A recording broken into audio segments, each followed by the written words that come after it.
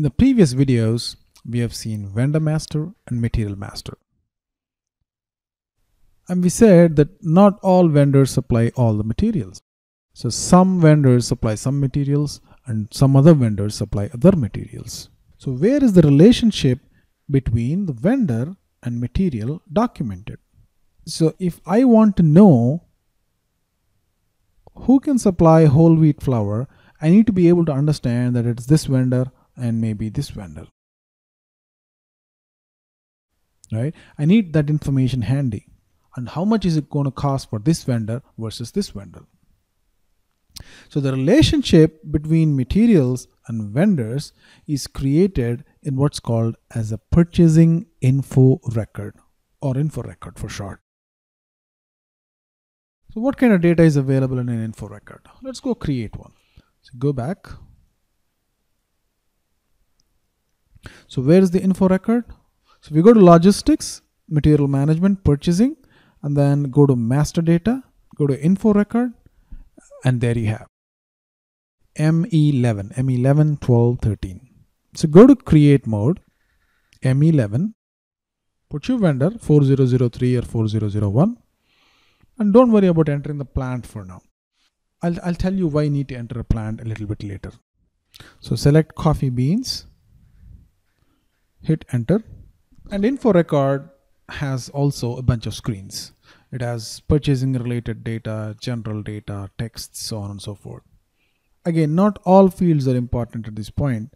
And for now, here are some of the important fields. Planned delivery time. This tells you how long it takes for this vendor to supply this material. This tells you how long it takes for the vendor to supply this material. Say this vendor takes 10 days to supply coffee beans. And then what's the typical standard quantity? Do we order 100 pounds? Do we order 10 pounds? Do we order 50 pounds? And then there could be a minimum order quantity. So some vendors don't take orders below a certain number, just for convenience reasons. So the minimum order quantity is, say, 20 pounds. So the standard order quantity is 100 and minimum order quantity is 20. And then we have delivery tolerances, important fields, but we're not going to touch about them now.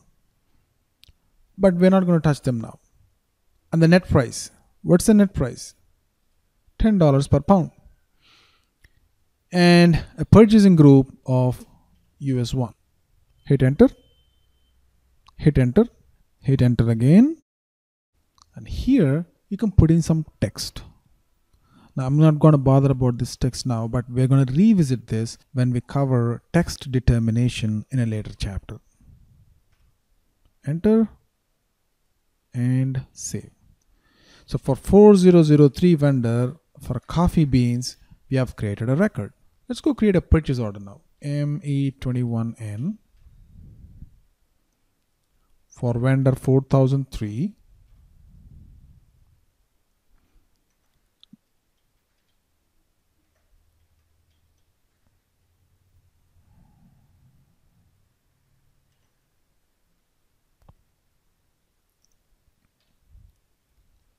Put the material coffee beans and enter 10 pounds.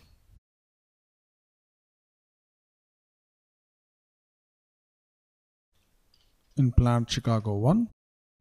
First thing that you see, order quantity is below 20 pounds. Remember, we have entered the minimum order quantity as 20. So it's giving us a warning. So it's a warning, so you can hit enter and let it go away. All right, the next thing. Today's date is 22 April 2016. And what's the delivery date? May 2nd, 2016. So the system has added 10 days to April 22, and that comes to May 2nd, and set that as a delivery date, the date on which we can receive the goods. Why? Because we have set the number of days for delivery as 10 days for this vendor and material combination. So as SAP takes the number of days from the info record, adds it to the current date, and puts them in the delivery date field. And $10. Who specified that for this vendor and coffee beans the price is $10? We did it when we created the purchase info record. So what's an info record? Info record ties the material to the vendor. Why do you create info record?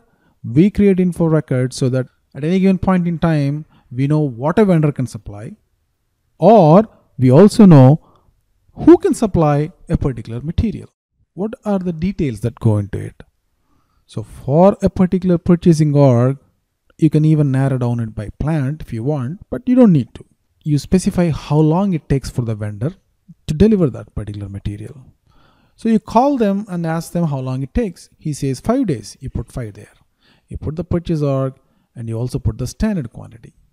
Standard quantity does not really have a lot of functionality, but minimum quantity can be used to give a warning if at all vendor requires us to procure in a certain minimum lot.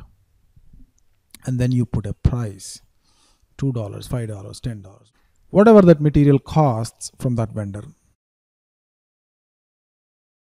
And if you look at the price, you see a 2 followed by a comma followed by 5, right? So the intention there is 2.50, but it shows it as a comma. If you want to try it, go to M11. This time let's do it for vendor 4001. Hit enter. And so if you say so if you put in $2, the system automatically takes it as 2.00. But sometimes you could see it as 2,00, like how it shows here. The reason is not all countries, unfortunately, specify decimals as with a dot. Some countries do it with a comma. So in order to account for that, SAP has specified something called as a user profile. So go back. No. Go to SU3. That's a transaction to check your own user profile. So it's dependent on the user. So the user is in Germany and his profile is set to German profile. He can have a comma in place of decimals. Hit enter. And this is my profile. And if I go to defaults, this specifies what my decimal notation is. So it's the same number behind the scenes, but when it shows that to me, if my decimal notation is comma with dots, it shows it like this. But if it's commas in place of dots, it shows it like this. So you can choose it either way you want. Try it with different possible combinations. So you'll understand what I mean by decimal notation. So that's user profile. Transaction code for this is SU3. So we have seen that the delivery date comes from here. And we have seen that the price comes from here. And we have seen that the price comes from here. So let's look at the purchase order once again. A purchase order has header and then line items. Most of the data in the header comes from the vendor, and most of the data in the line items come from material. Now this is very important. So anytime you look at a piece of data, say you saw this unit of measure and want to understand where this came from, follow the thumb rule. Anything from the header comes from the vendor. Anything in the line item, this is a line item field, it comes from the material master. The reason why I mention this is because you can't really understand the source of all the different fields in the purchase order. There are hundreds of fields in the purchase order, and you can't possibly know what each field is and what's the source of it. Just remember the thumb rule. Header from the vendor, line items from the material.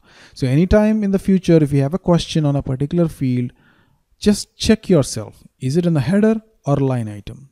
If it is in the header, this field should come from the vendor master. So go check the vendor. If it's a line item, go to the material master.